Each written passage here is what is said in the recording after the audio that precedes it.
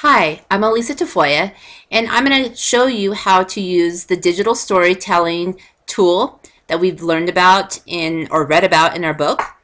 And digital storytelling is something that's fun, relatively simple for the most part, depending on which application you're using. Today I will be using Windows Live Movie Maker. I've also used Pinnacle Studio, which is an iPad app, which is absolutely fabulous. However, today I'm going to choose to use the Windows Live Movie Maker that is suggested in our book. Additionally, I'm able to show you how to use this digital storytelling tool by using Screencast-O-Matic, which is a screen capture application that you can use on your computer. It's very effective to use because you get to see everything that I'm doing in real time, and I get to record this video and sound with it as well. Digital storytelling is a way to tell a story using digital media such as pictures, videos, music files. You can also use personal drawings or other information that you'd like to upload to your storyboard. The first thing you want to do with digital storytelling is compile all your information so that it's easy to use and is relatively quick to upload. To simply add videos or files, you can go ahead and use the button that says Add Videos or Files. I already have some preloaded onto my computer. So I'm going to take you to using some files that I have that I took back in Wyoming of dinosaurs. And so I'm just going to use this as my story. And I'm going to select whatever pictures and be able to start adding them to my my storyboard right here. Right here to the left is how it's going to play. If I push play right now, it will just play without any sound. This is where you get to come in and add music, voice, transitions, things of that nature. So right now it's just a picture. And once you keep adding files, you will be able to narrate a story and all that fun stuff and tell what you've learned. So I just keep adding files, whatever files. I have tons of files. I'm just going to pick random ones. But it is pertaining to this dinosaur museum that I went to in Wyoming. Here's another good one. So keep adding as many files as you want to narrate your story. That would be the very first thing that I would do. One thing about storytelling and the program that you're using, a lot of it is just trial and error, just clicking on something to see if it's going to work. Here in my pictures library, I'm seeing if I can upload more than one picture at a time, and I can by selecting Control and then tapping on the picture that I want. You can see in this blue area I have 3 pictures that are selected so that you don't have to go through each time and just upload one at a time. So these kind of things I suggest that you experiment with and see if it's capable on the program or computer that you're using. So right now I just selected about 6 pictures, and you can see that they instantly went to my storyboard. So the next thing I want to do is be able to narrate some story out of it. I can also add video files or music. However, I would leave the music until the very end if you want to add music in, just from past experience. I would get your narration, all your photos and videos in line first and where you want them to be. So I've uploaded my pictures for my story. However, I've noticed that there are a few pictures that I decided I didn't want after all. So I'm going to click on it, and I can easily delete them just by pressing that X button for deletion. I'm going to also do a right click, and I can remove that as well. So again, I'm just trial and error as I navigate my way around the Movie Maker application. Now we can go ahead and add movie themes to our slides to make the transitions easier and relatively smooth. Your movie themes are up here at the top, and there's several to choose from. I went ahead and chose this middle one, and as you can see, it's already playing and giving you a brief a brief view of how your movie's going to look. So you go ahead and pick a theme, and there's a fade in to your actual photos, and it goes through the sequence. But what's really neat about this particular theme that I chose is that here at the end is I get to go ahead and have directed by, and I get to insert my name.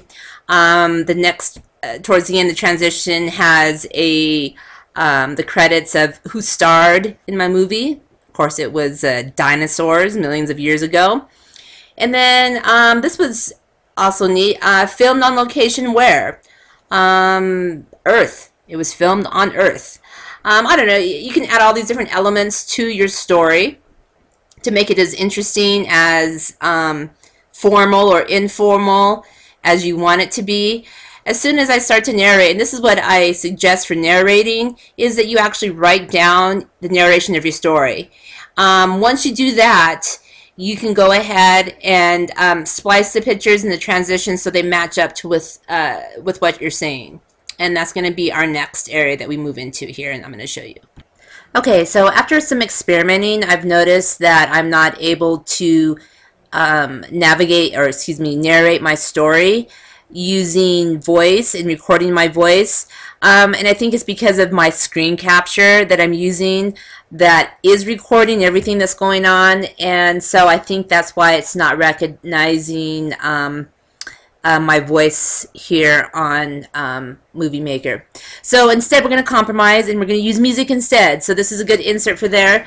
I was experimenting with the music, and as you can see right here on my storyboard is everything that I have done up to this point. So I've already put music in, and I did that because I wanted to show you how to also remove things that you decided that you needed to change and didn't like. So currently, I'll make a quick clip of this playing, and you can hear the music. And then we're going to take it out, and I'm going to show you how to go ahead and add different music in there. So I hope everybody can hear that. It's a little jingle. It was just a sample file. So anyway, let's say I decided, you know, I don't like that. All you need to do is right click and remove that music. And basically for anything that you have on there, if you just do a right click of your mouse, it'll give you options for that item itself. Otherwise, go ahead and look up here at all your buttons and experiment with those. And look through each one of them that I suggest before you get started and know where each feature is. That will be very helpful. So instead, back to the music part. So I go over here to add music. And I'm just going to add music to the whole thing. Not to a certain point. I'm not going to splice or anything like that. And right here is my sample music library. I chose the first one, and that's the one that we deleted. So let's just choose the next one. And we're going to add that. So now, as you can see up here at the top, it's a different music. Again, you can delete it otherwise. Same with your transitions as well. You can delete those out of there on most things. I'm not going to go too in-depth with all the different features just because all of the movie making applications are all different, but they're similar to the most degree. Moving along, there's all these buttons again that you can use for transitions. I'm not going to do that because it already does it for me. I did want to show you one other thing, and that was how to go ahead and edit using the text tools. Right here I have January 2006. I don't know where that came from. That was a default. So here, just as simple as that, you know, I changed my text, and there we go. Same with direction down here, as far as who directed it. Go to there as well and edit that information because that is just by default. You go in there and input your information. Other than that, your editing of your text is primarily going to come at the end. You're going to figure out a way to do it yourself. However, the first things first, of course, compiling all your information, because what it does is it builds the library for for the application. And so gather all that first. Believe me, it's much easier. Second is to go ahead and drag the photos, I recommend.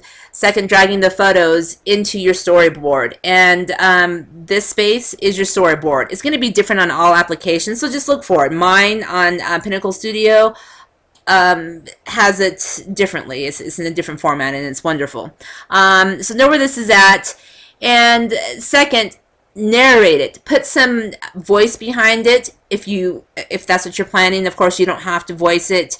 You can put music. You can leave it completely blank as well and just show slides. Be creative with it. Add stuff, delete it, all those different kinds of things.